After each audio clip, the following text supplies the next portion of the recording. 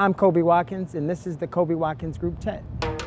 The Grouptet came together in a series of different events and jam sessions.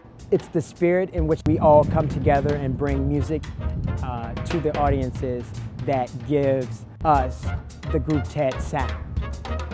The Grouptet came together starting with Justin Nielsen, our piano player, a very in-depth and great piano player who flows from his spirit and his musical understanding and great energy. Ryan Nielsen, our trumpeter, awesome trumpet player, awesome and very earthy individual, and he brings a lot of energy and a lot of dance to the trumpet.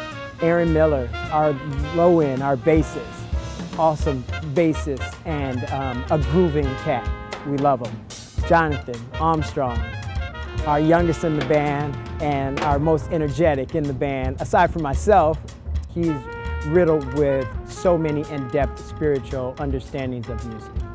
Playing with Kobie has been an incredible experience. Every time he plays, there's a levity that enters the room. And there's this sort of fluidity and athleticism to his ears. His sense of composition is so dynamic that wherever you decide to take the composition, he's just ready to go for it. The Grouptet just recorded Movement, our first album together, and my second album as a band leader. This music is about dance. It's about the feeling of dance, the connection of dance, and that's what this music will bring to you. It is not just about funky grooves. It's not just about great sounds or sound effects. It's about the reaction and the relationship of you, the person, and the dance of your spirit.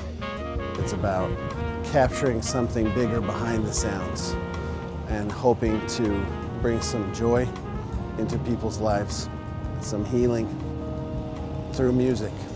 Groove and dance is so important to me because the feeling and the connection of the spirit and the body are one relationship, and we embody that through the music, and we want to offer it to someone else's relationship of their spirit and body. My earliest memories of groove and dance was my dad talking to me about knowing what groove is without having to practice it, and seeing dance in church and seeing dance on television and not having to practice that. Dance is a spirit-driven groove that's already in your body.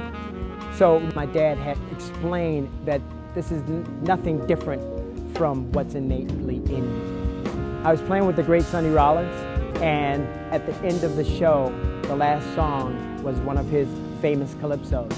And he started the song, and we start playing, and out of nowhere, all of these young people start coming up and dancing. It was so connective, so innately, and so natural. He didn't have to get on the microphone and talk about it. No one had to say, come to the front. They just came from out of nowhere. And I think that's where the music has to always be. And I believe that's where movement is for us with the Grouptet.